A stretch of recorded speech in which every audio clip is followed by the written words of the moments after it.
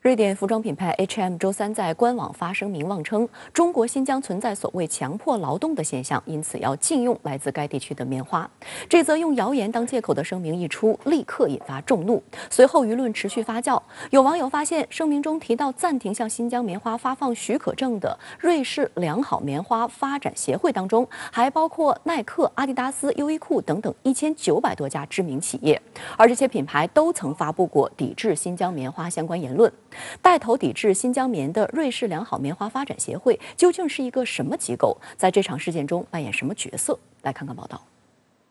周三，瑞典服装快消品牌 H&M 在官网发布了一则声明，煞有介事地称，集团密切关注民间社会组织报告和媒体报道中提及的所谓新疆强迫劳动现象。一直以来 ，H&M 的供应商从新疆与瑞士良好棉花发展协会相关的农场采购棉花。然而，由于在新疆进行可信的尽职调查变得越来越困难 ，BCI 已决定暂停在新疆发放 BCI 棉花许可证。这意味着 H&M 不再与位于新疆的任何服装制造工厂合作，也不再从该地区采购产品和原材料。这则声明发布后不久，共青团中央通过官方微博点名 H&M， 认为 H&M 这是在越级碰瓷。随后 H&M 碰瓷新疆棉花这一话题迅速登上热搜榜，引发众怒。周三下午，作为 H&M 大中华区男装代言人，黄轩通过工作室发布声明，称与 H&M 品牌已无合作，并表示坚决反对以任何形式企图对国家及人权进行抹黑造谣的行为。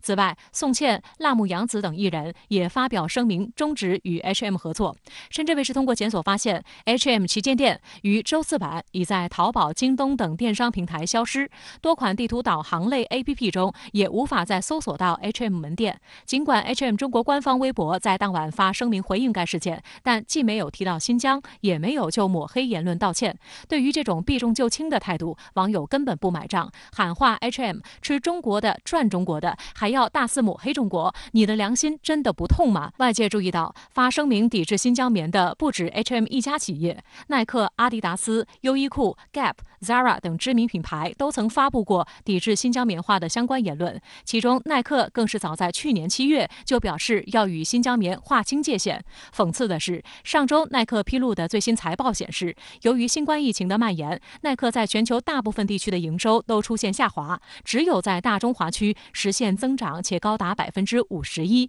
这一数据使耐克全球总营收上涨3%。事实上，中国市场对耐克营收的贡献是持续性的，即便是在疫情冲击下，大中华区的销售额也连续第6年实现增长。耐克也是中国市场对他来说是非常重要的，而且也是增长很快的一个市场，对他来说商业利益是非常庞大的啊。但问题是，他们没有具体了解到这个新闻这个宣传公司背后真实的故事到底是什么。我觉得这一点是他们缺位，他们没有了解到这个真正的这个事实在哪里，根本就不存在了所谓的这个强制性这个劳动啊。对于耐克被揪出曾碰瓷新疆棉花一事，央视新闻周四发评指，一旦触碰中国底线，就谈不上耐克，而是必备功课。污名化新疆蹦得欢，如今却装聋作哑了。原则问题不容挑战，核心关切必须直面。中国棉花很软，中国人很硬，绝不放任无良企业乱谈。外交部发言人华春莹周四也表示，中国民意不可欺，不可为。给老百姓，包括少数民族的群众提供更多的就业机会，一般正常人都会觉得是件好事儿，因为可以让人民过上越来越好的生活。但是就有人认定一定是强迫劳动或者暗无天日的压迫。为什么？因为他们自己历史上真的就这么干了上百年，所以现在以己夺人。中国光明磊落，中国人民友善开放，但是中国人民的民意不可欺，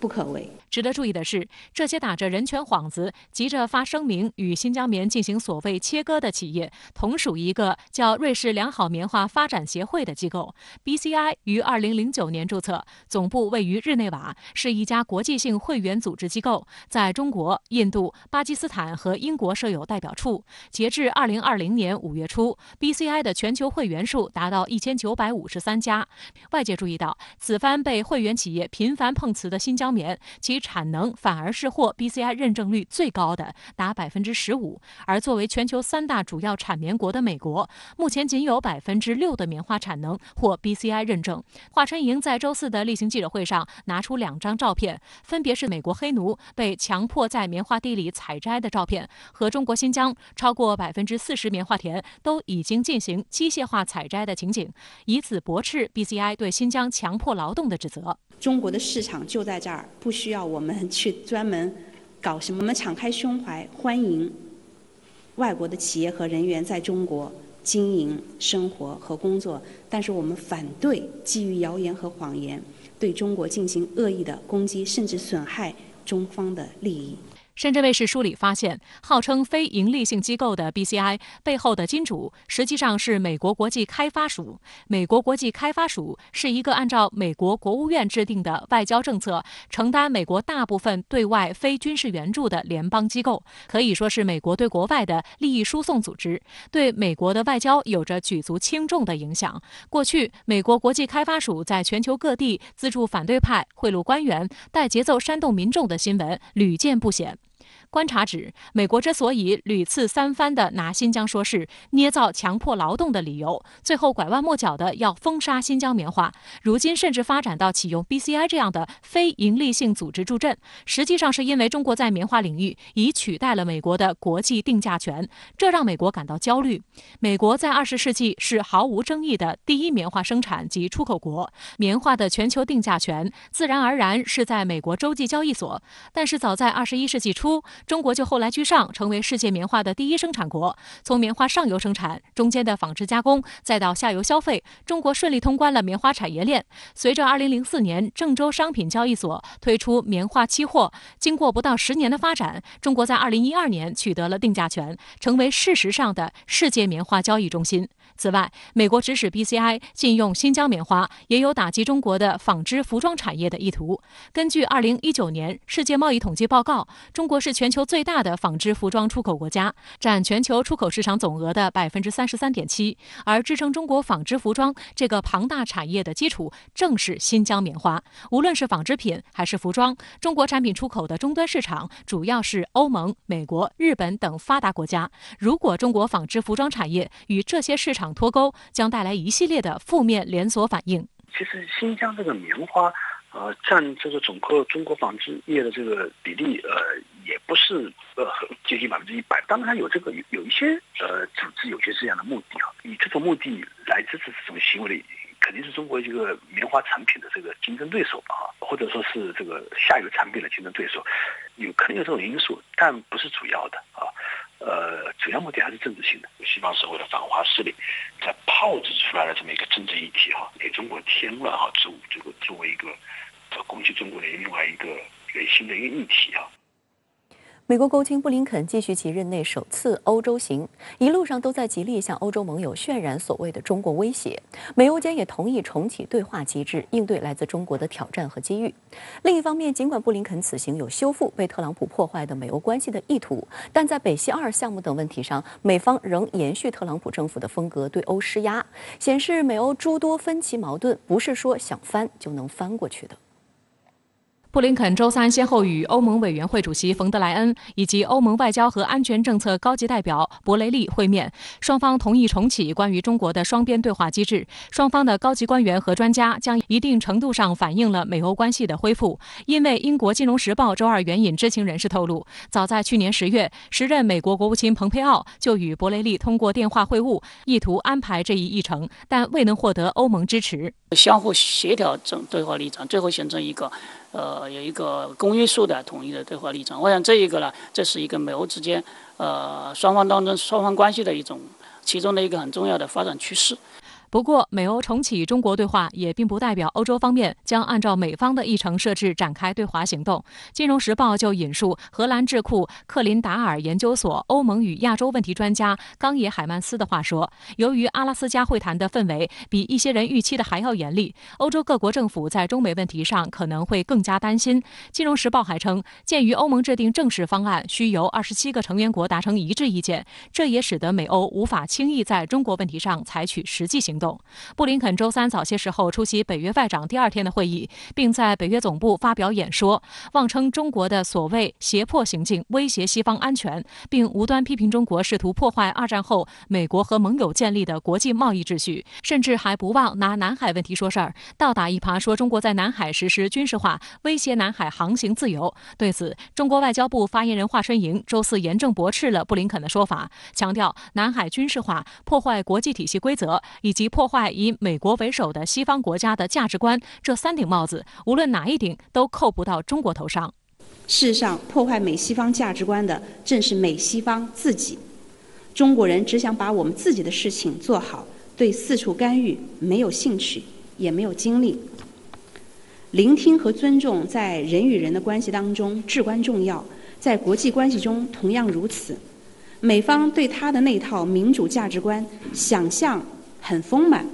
但现实很骨感。主任简军波对深圳卫视记者表示，布林肯这番讲话包含了2层意思。首先是意识到欧盟国家内部以及美欧间在对华立场上有不同的利益区分，其次就是承认这种分歧，以谋求更好地进行立场协调。各方面胁迫这个欧盟成员国来服从于美国的立场的话呢，可能会引发欧盟不同成员国之间内部的争议，以及引发某些成员国对美国的这种政策立场的这种质疑就是使得这个欧美之间的立场的协调呢可能会不那么成功。值得一提的是，布林肯此行赴北约和欧盟的时间耐人寻味。就在前不久，欧盟以所谓人权为借口，主动挑起事端，对中国新疆有关人员和机构实施制裁。中国强烈谴责并立刻反制，中欧关系为此陷入了紧张的局面。随后，欧洲议会决定取消原定周2举行的一场中欧全面投资协定审议会。布林肯周3就挑拨称，是否对欧盟履行承诺，向欧洲开放经济，取决于中国。这份协定的未来前景究竟如何？据《金融时报》周3报道，欧盟贸易专员瓦尔迪斯·东布罗夫斯基宣称，中欧全面投资协定能否得到欧盟批准，取决于事态如何发展，批准程序不可能独立于中国欧盟关系最新动向的大背景。东布罗夫斯基还无理指责中国的报复性制裁是令人遗憾、无法接受的，但矛盾的是，他同时表示不希望中国和欧盟之间的冲突进一步升级。欧盟一直在尽一切努力与中国建立一种平衡的、基于规则的经济关系，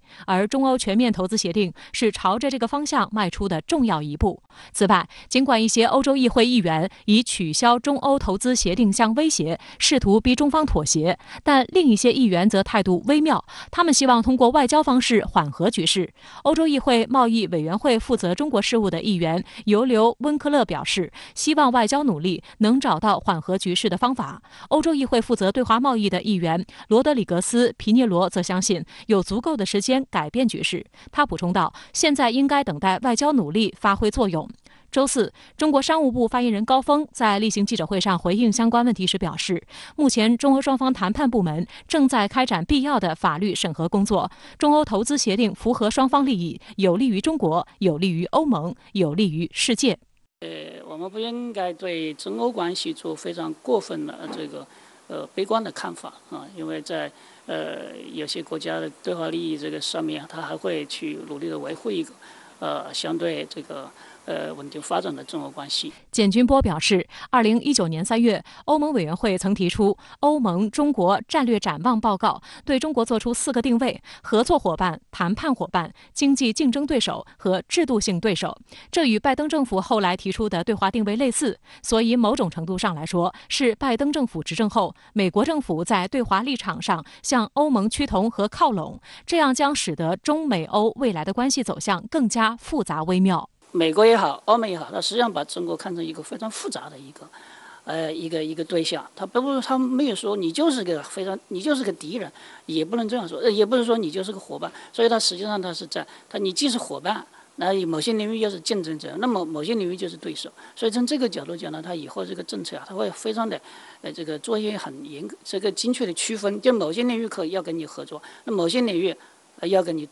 对抗，那某些领域要跟你竞争，所以他会做得更加的精细。另一方面，一系列难以消解的分歧也决定了美欧在对华决策中并非铁板一块。布林肯此行除了挑拨中欧关系外，很大程度上也是为了改善被特朗普政府破坏的美欧以及美国与北约关系。但布林肯重振与北约盟友的表态和北约秘书长斯托尔滕贝格对他的热情回应，能代表美国与北约关系的全貌吗？答案是否定的。德国法兰克福汇报周三报道称，北约希望华盛顿能在美军是否留在阿富汗的问题上做出决定。布林肯以美国仍在考虑作答。报道称，即便是在特朗普之后，美国与北约的分歧也不仅限于阿富汗政策。德国民镜周刊称，周三在与德国外长会谈时，布林肯要求德国停止北溪2天然气管道项目，否则美国不排除对德国采取制裁措施。此外，布林肯还单独与土耳其外长恰武什奥卢举行会谈。美国国务院的声明写道，布林肯已在会谈中敦促土耳其放弃从俄罗斯采购 S-400防空导弹系统。俄罗斯卫星通讯社报道称，恰武什奥卢就此对布林肯表示，从俄罗斯采购 S-400防空导弹系统已成定局。相关话题来连线特约评论员管瑶。管先生您好。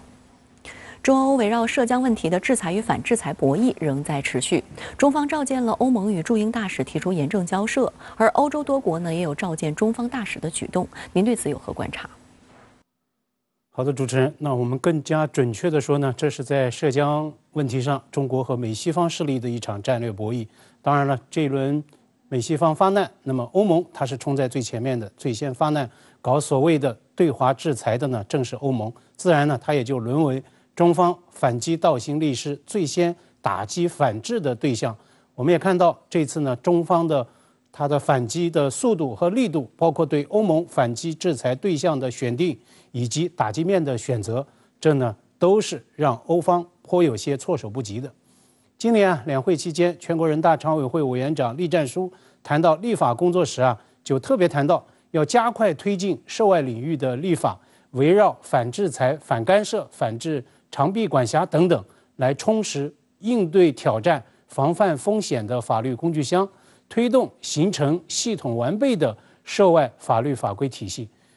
那么正在持续的涉疆问题的博弈，也在见证中方充实法律工具箱的必要性和紧迫性。需要特别指出，对这一场博弈，我们尤其需要放到一个更大的时空背景来做全面的评估。前两天，中国最高领导人在由中联部部长宋涛转达的对外口信中，特别谈到一个重大态势判断。习近平强调，当前百年变局和世纪疫情叠加，国际和地区形势深刻演变。那么之前在深圳特区建立40周年庆祝大会上，习近平他也深刻阐释，当今世界呢正在经历百年未有之大变局，新冠肺炎疫情全球大流行使得这个大变局在加速演进，世界进入到动荡变革期。那在我看来呢，这一场博弈无疑也是这深刻演变进程的一部分。那我个人认为呢，也只有站到这样一个高度，我们才会对这场博弈的特点有更加清醒全面的把握和判断。那么在您看来，这场博弈有什么具体特点呢？首先，就所谓制裁发难、搞长臂管辖，那么西方势力更具体的说，就是美、英、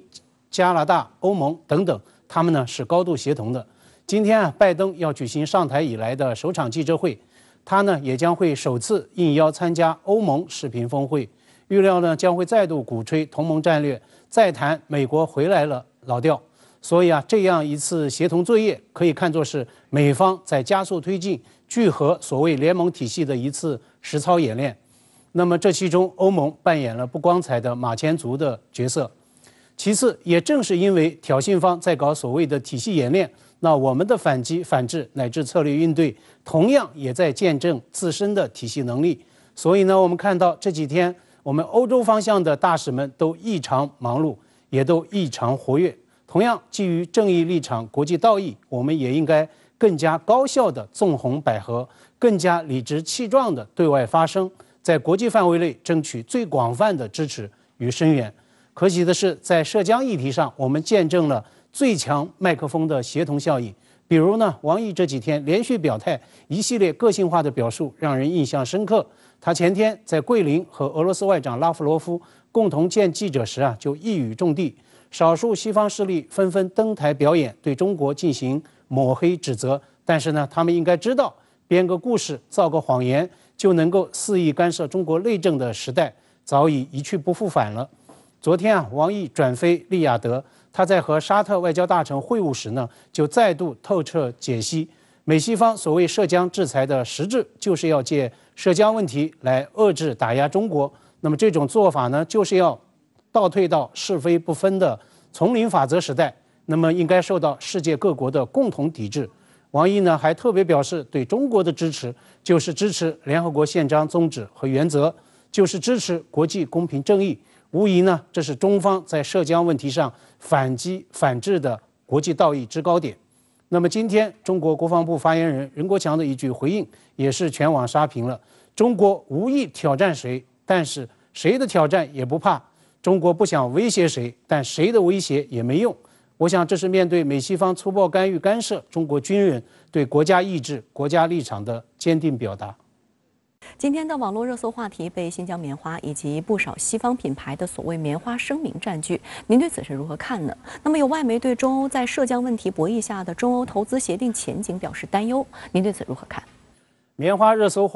这个话题刷屏，实际上呢，正是在涉疆问题上中国民意的一种爆发式的表达。今天啊，外交部发言人华春莹、商务部发言人高峰都被问到了新疆棉花问题，也都被追问对 H&M 和耐克等等西方品牌声明的态度。我认为华春莹的回应很到位，对国人心声的把握很精准。现在呢，中国老百姓不允许外国人一边吃着中国的饭，一边砸着中国的碗。我们敞开胸怀，欢迎外国企业和工作人员在中国生活和工作。但是呢，我们反对基于谣言和谎言对中国进行恶意攻击，甚至损害中方利益。当然了，我也想提醒网友，爱国热情当然要呵护，但是呢，华春莹也强调是恶意的攻击。如果是基于信息不对称，或是在信息误导之下所做的糊涂声明，或者是一次性的决策，我们呢恐怕也还是要多一些大度与宽容。确实呢，要慎言抵制。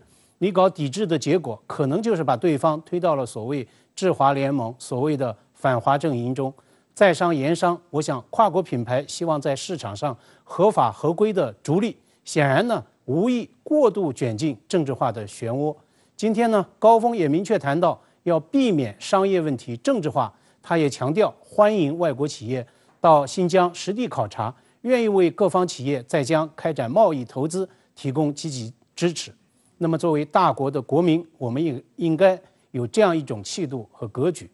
至于中欧投资协定的前景，我个人呢还是持一种谨慎乐观的态度。要强调的是，欧洲议会取消的是审议会，并不是协议本身。实际上呢，欧洲议会也没这个权利。当然了，协定要欧洲议会投票来通过。目前呢，中欧关系交恶，尤其在欧洲议会的下属机构遭到中方制裁的这个背景之下，那么接下来欧洲议会要审议呢，势必会爆发激烈的辩论。那么一旦中欧投资协定泡汤，那么这对欧洲意味着什么呢？是近8年的艰苦谈判和外交努力所取得的成果被一笔勾销，是中欧关系遭遇的重大挫折。那么欧盟经济借力中国市场的这个努力也将会严重受挫。我想对这本账，欧盟应该是算得过来的。可以设想，一旦中欧投资协定在签字之后彻底反水，那么中欧战略利益都会严重受损。谁会受益呢？大概只有美国。拜登政府甚至在上台之前就已经对欧方各种喊话施压，不希望协定谈成。此前呢，美国贸易谈判代表莱特希泽他在卸任之时也直言，拜登的同盟策略行不通。他举的例证正是欧洲方面无视美国压力和中国签署中欧投资协定。所以啊，这也是我们看待投资协定问题的一个有益的视角。好的，谢谢管先生跟我们共同在线分享您的观点，谢谢。美议员提案鼓动美国将台湾视为北约加成员，还宣称要加强美台防务合作。台外事部门发言人连忙表示感谢，岛内民众为何不买账？这一荒谬提案包藏了怎样的祸心？中国国防部再次强调，外部势力以台制华，台独势力以武谋独，都是走不通的死路。美国政客和民进党政府听懂了吗？朱松岭、刘和平在线解析。美国共和党众议员斯科特·佩里日前提出了一项议案，声称要求美国将台湾视为一个北约加成员，还宣称要加强美台防务合作。虽然该法案通过可能性很小，但是美国国内近期持续渲染所谓中国威胁，呼吁加大对台湾支持力度，值得高度警惕。中国国防部周四再次强调，中华民族必然实现伟大复兴，海峡两岸必然实现完全统一。外部势力以台制华，台独势力以武谋独，都是走不通的死路。美国前国务卿蓬佩奥曾多次公开鼓吹建立所谓亚洲北约，制衡中国大陆。在此思维下，美国共和党众议员佩里抛出法案，要求美国政府将台湾视为一个北约加成员，以加强美台防务合作。据悉，该法案名为《台湾加法案》，其目的是要美国将台湾视同北约加成员之一，在军售上享有和成员国同等的待遇。目前，北约加的成员包括日本、澳大利亚、韩国、以色列和新西兰。此前也曾有美国议员建议将印度纳入北约加成员，将北约加5扩大为北约加6。消息一出，台外事部门发言人欧江安连忙表示感谢，声称这展现了美国对台湾安全和区域和平的高度重视。与绿营政客不同，岛内网友识破美国议员的骗钱居心，有人直言，永远是那几个收台湾钱的议员在提案，想骗谁呀？还有人说，又是要卖武器赚我们的钱了。还有人表示，台湾明明远在东亚，却强行与北约扯上关系，台湾何时搬去了北大西洋？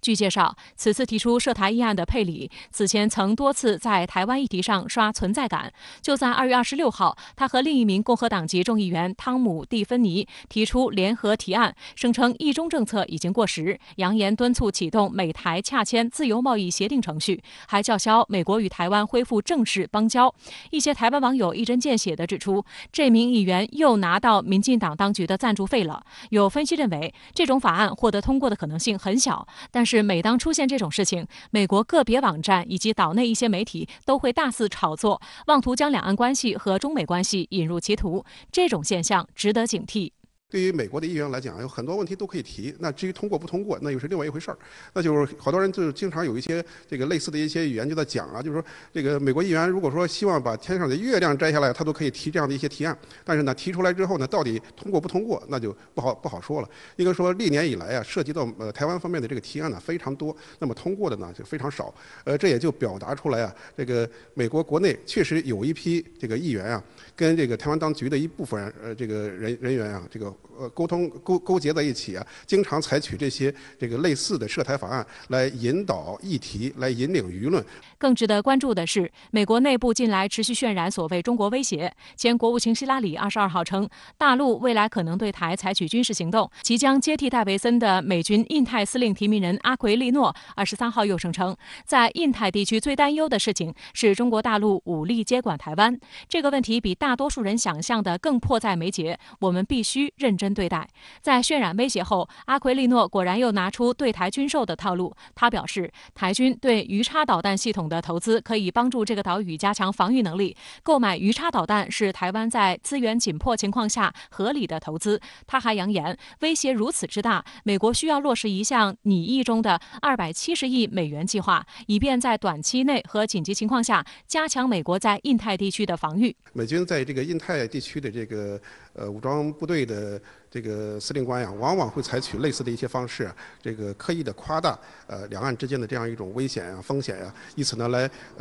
获取这个美国国内的包括议会啊，包括其他很多一些部门的关注，以此呢来提升自己的这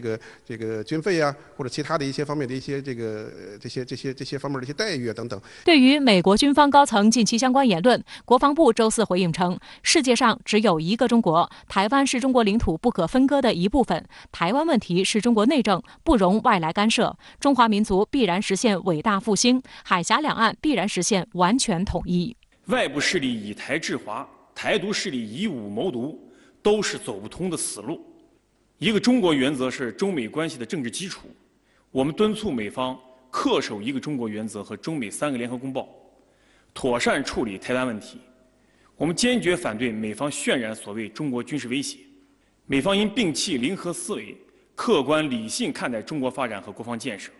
多做有利于中美互信和地区和平稳定的事情。有岛内学者在《亚洲周刊》撰文批评称，根据美军联合计划作为准则，美军在全球不同战区司令部都要制定年度战役计划，目的在于掌握作战的责任区，且预先排除爆发冲突的可能。如果美国真的预估台海或南海战争无法避免，就要看美军是否开始认真进行作战计划，否则每天喊狼来了，完全不去准备，岂不是存心骗人？文章提醒民进党当局说，如果美军对于台海没有准备任何作战计划，是否会再度发生始乱终弃的结局？据介绍，阿奎利诺是战斗机飞行员出身，曾担任美国第5舰队司令，还担任过负责作战计划和战略的美国海军作战部副部长。自2018年5月以来，阿奎利诺一直担任美国海军太平洋舰队司令。阿奎利诺还试图进一步拉拢盟友介入台海。阿奎利诺23号表示，他担忧台湾现有的军事力量不足，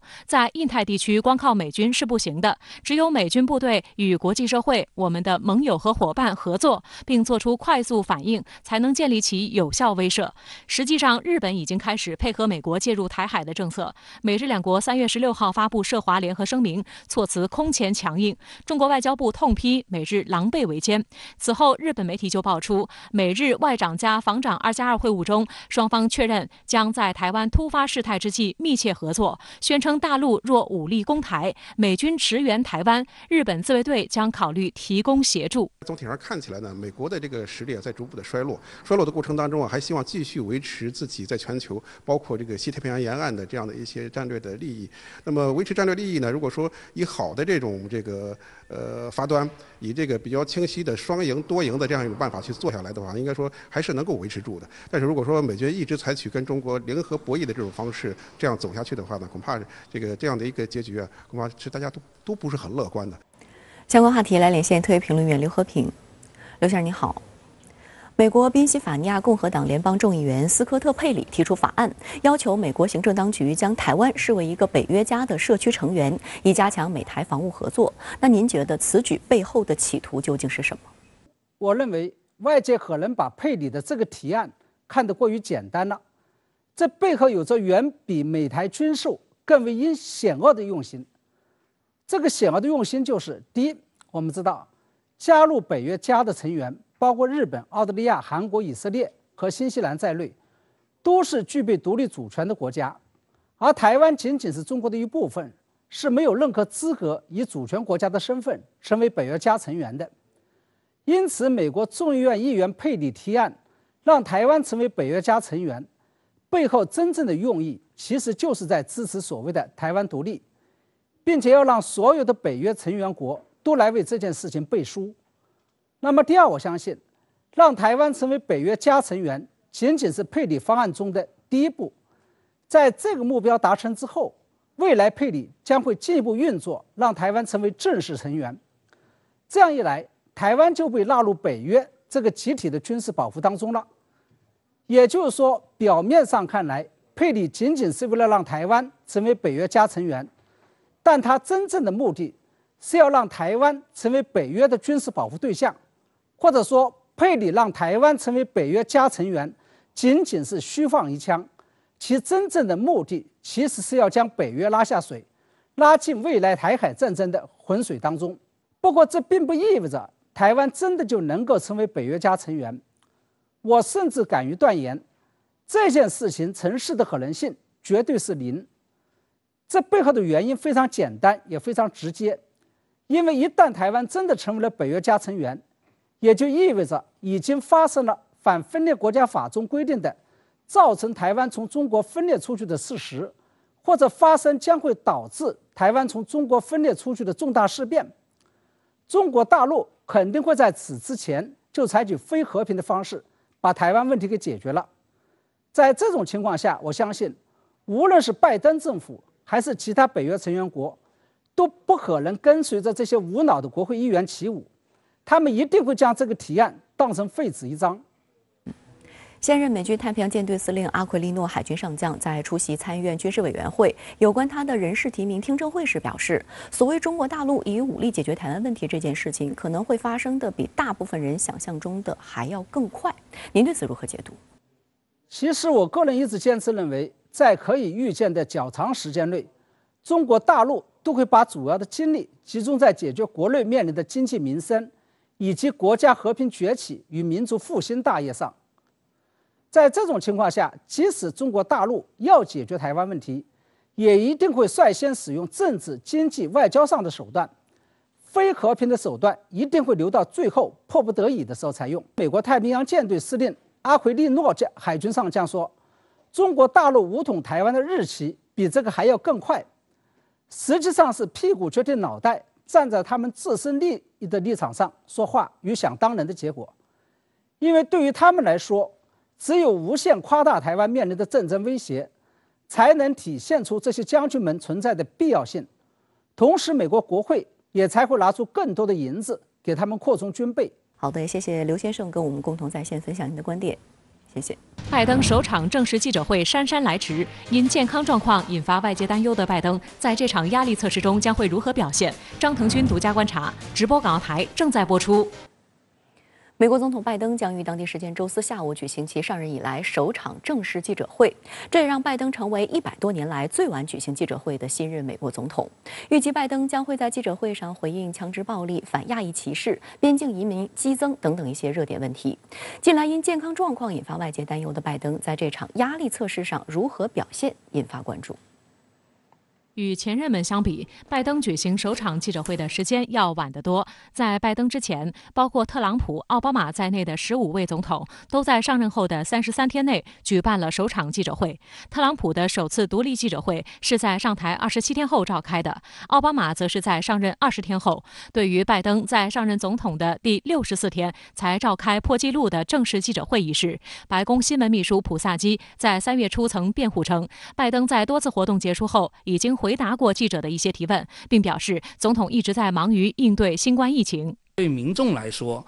记者会也是对于总统以及他这个所执政的政府的一种压力测试啊，他需要去面对这样一个场合。如果说他应对的不好的话，那么就可能会反噬他的一个公众支持。所以说，这对于公众来说，他们也是希望借助这个记者会来考验这个总统的领导力、他的责任心以及他的抗压能力。福克斯新闻分析称，拜登政府正在掩盖总统思维敏锐度下降的事实。福克斯新闻主持人肖恩·汉尼提此前就曾对拜登的认知水平提出质疑，称担心认知问题会影响拜登担任总统的履职能力。他表示，拜登显然出现认知衰退，暗示他无法胜任记者的现场提问。他还批评拜登至今没有公开活动，认为副总统哈里斯近日与外国领导人单独通话的行为应该是总统的工作，暗示拜登因身体状况无法进行正常的外交活动。作为特朗普的支持者，肖恩·汉尼提对拜登身体状况的评价难免有失偏颇。